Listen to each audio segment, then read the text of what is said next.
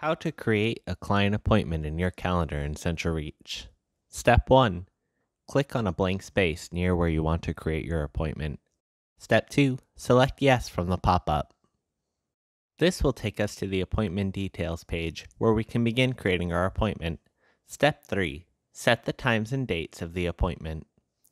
Use the calendar selector and the drop-down times to select the date and time. When done, we can check to see that this appointment was 2 hours. Step 4. Type in the name of the client to attach them to the appointment. Step 5. Select the appointment type from the drop-down list. Choose Behavior Technician 1-to-1. Step 6. If it meets the drive time policy requirements, enter drive time details here.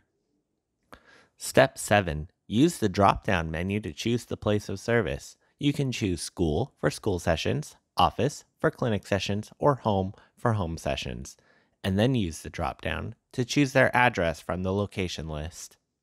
Step 8. Select the blue Add button to show the available billing codes. Step 9. Select the billing code that matches your client's funding source and your billing type.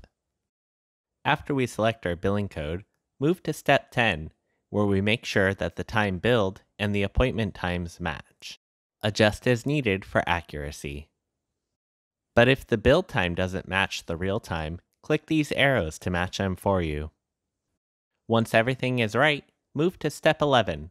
Select Create Appointment to create and save your appointment. Finally, in Step 12, select View Calendar to view the result. Congrats! Your appointment is now in your schedule.